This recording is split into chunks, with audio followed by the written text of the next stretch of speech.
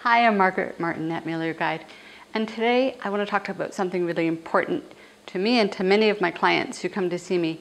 And oftentimes they'll go, Margaret, you know, that exercise program you gave me was great, but it's really bothering my shoulder. And other times people will come to see me specifically because they have pain between the shoulder blades, or it feels like it's coming from under the shoulder blade. So that's what today's blog is all about. It's all about shoulder pain, avoiding shoulder pain, thinking about possible causes of shoulder pain. And so let's go through what are some of those common causes that most of us don't even think about. So one of the first ones is waking up in the morning. If you notice that you have shoulder pain when you first wake up in the morning, it might be either how you spent your last few hours before going to bed, your position when you're lying in bed, the positioning of your shoulders vis-a-vis your pillows. The other thing to think about is how you actually sleep. Is your shoulder tucked underneath you? Is your arm tucked underneath your head? All these things that can be very compressive on the shoulder joint itself. So listen to your body. If you're feeling that pain first thing in the morning, think about sleeping position. Think about, what are you doing in those last few hours of the day? You're coming to see a therapist, and as therapists, we can only do so much because we're trying to undo, what you do all day long. So what is it that you're doing all day long? What is it in terms of your postural stresses? How do you spend your day? Are you spending your day, at a computer without the elbow support, without the proper ergonomic alignment? Are you being brought into these positions that put your shoulder at a mechanical disadvantage? So that's something, whether it's a computer, whether it's how you spend hours knitting, how you spend hours reading, those kind of things are all really significant insofar as your shoulder and the postural stresses that places on the shoulder joint itself. Are you just recovering from an injury or an insult to your shoulder where you might have had a cast on, or you might have been wearing a sling, or even sometimes when we're having shoulder pain, we also have arm pain and we start wearing braces on our arms.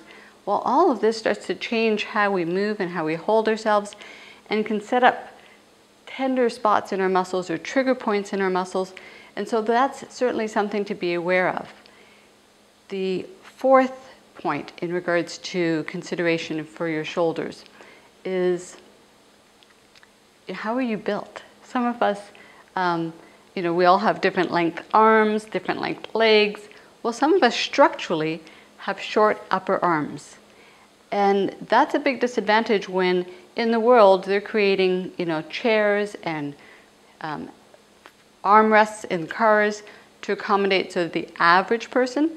And so if you don't fit, like I don't fit into an average height, if your upper arm doesn't fit into an average length, then those armrests are just a little bit too low for you all the time. So you're going to have to accommodate that. You're going to have to, have little pieces of foam that you can strap on to, your work chair, or that you, set your car seat such that a lot of the armrests are too far. I have a lot of my clients just take like a sleeping bag or create a sleeping bag type effect, bunched up, so they can have a nice armrest for as an opportunity to relax their shoulders on long drives. And so that's that fourth point, that structural alignment or the misalignment that is created by the ergonomics in our society. A fifth point for things that can create pain in the shoulders would be a sedentary lifestyle. So muscles love to move, and especially a joint like the shoulder.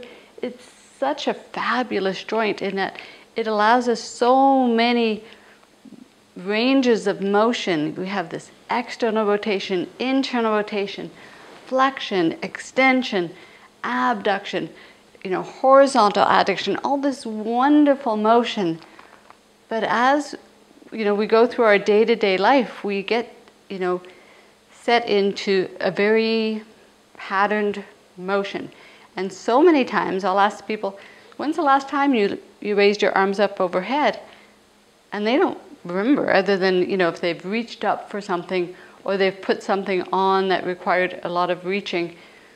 So that making sure that you bring those shoulders in through the full range of motion that the anatomy provides, which is so wonderful, including the motion of the shoulder blades, which involve not just coming forward and back, but going up and down. And so there's this wonderful whole avenue of motion that comes from the shoulder girdle, as we called it, or the scapula. And so making sure that when you do move the arm, that the shoulder girdle moves with it, the scapula moves with it. A sixth point to think about when trying to assess what is it that's causing your shoulder pain, and to help us as clinicians figure out what's helping or what's hurting you, is what is it that you're using on or around the muscles of the shoulders. And when I say this, I think about my sisters who are all large-breasted, and they have to wear bras that are just so tight and have such straps that just sink into their upper trapezius. So for some people it's bras, for other people they decide to wear backpacks, but their backpacks might not have that little tie piece that takes some of the weight off of the shoulders, or the waist piece that helps to take the weight off the shoulders. And those things that can restrict blood flow to the muscles can be very subtle, but cause eventual pain through the creation of trigger points. For men who do have to dress up at work, ties, and having ties that are tight around the scalene muscles and the sternocleidomastoid muscles in the neck can also create trigger points that can be, the pain from these trigger points can go as far back as the lower shoulder blades, and that space between the spine and the shoulder blade. So thinking beyond just, what did I do with my shoulder last week? I didn't seem to do anything odd, but it's just those compounding effects of day-to-day life and the forces that happen to be on the shoulder. Another one to think about is purses. And I have so many women that come with really heavy purses, and they're like, I hardly have anything in the purse, but somehow that purse ends up being 4 and 5 pounds, and they're always carrying it over the shoulder, same shoulder, and even as they do a cross pattern, it's still a lot of weight borne through the shoulder, and again constricting the blood flow to the muscles and altering your postural alignment. And then the seventh thing we talked about, and this is the other extreme from sedentary lifestyle, when you don't, so sometimes we don't move enough, and sometimes we move too much, but in the same pattern all the time. So a habitual exercise pattern of movement, we often, and a lot of my clients will gravitate towards the things that they're good at and the things that are easier to do. And so, if you tend to be forward, and I used to, in my past life, have a golf fitness practice. And so, golfers would set up where they've been hanging out all day. And so they were, sitting behind their computers with rounded shoulder forward, and they'd go to their posture at address in the same alignment because it felt comfortable. And that's where their body habitually had been hanging out, as opposed to opening things up and realigning so that they get a better swing. But in terms of the shoulders and the health of the shoulders and shoulder pain, so significant because you're just compounding this forwardness. So all of this forwardness, you're kind of going, okay, Margaret, all these causes, but these are causes, but I have pain. So how do all these causes lead to pain? Well, they lead to pain because certain muscles get short and tight, other muscles get long and weak, and so we have to address, not just the short and tight muscles and the long and weak muscles, but how you got there in the first place, or else if we just address those muscles and those weaknesses, we're not going to help you get, get rid of the cause of the pain, the ultimate, deep cause of the pain. And so if you are starting an exercise program, the last thing I want you to do is give it up because of shoulder pain, but rather, I hope this blog helps you to kind of go, okay, when I do that push-up, or when I do that row, am I doing that row and really, bringing my shoulder blades, or am I keeping them forward the way they're hanging out all the time, all day? Maybe I need to change how I'm sitting at my desk for those, during the many hours of the day, so that when I go into the gym, I'm not taking that posture in with me. Go through the muscles, and feel the muscles through your shoulders and kind of go, do I have any tender spots? And taking tools such as a Theracane, taking just simple tools like a tennis ball or a yoga therapy ball, or a little, I love the little street hockey balls, and getting those balls in up against the wall between your shoulder blades and your spine, on the shoulder blade itself, below the shoulder blade, so that you can start exploring and going, oh wow, I didn't realize how tender this is. And the beautiful thing, we usually will only get one shoulder bothering us at a time. So you have your good side as your comparison and go, wonder how that muscle feels on the other side. And you go see how it feels on the other side. And you're like, well, that feels really good. Well, that's what you should expect of both sides. And so you're going to want to work through doing some self-massage. And I love, love, love this book, the Trigger Point Therapy Workbook.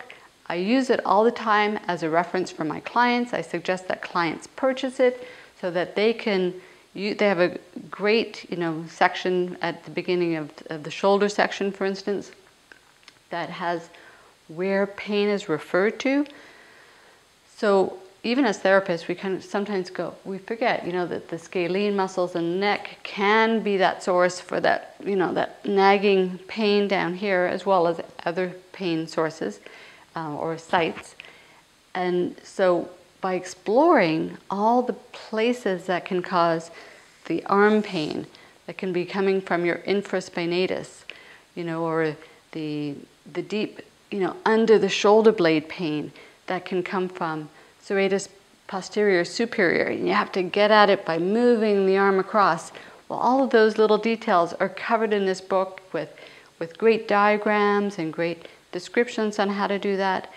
And so I encourage you to use that as a first tool if you don't have access to a good massage therapist or a good physiotherapist.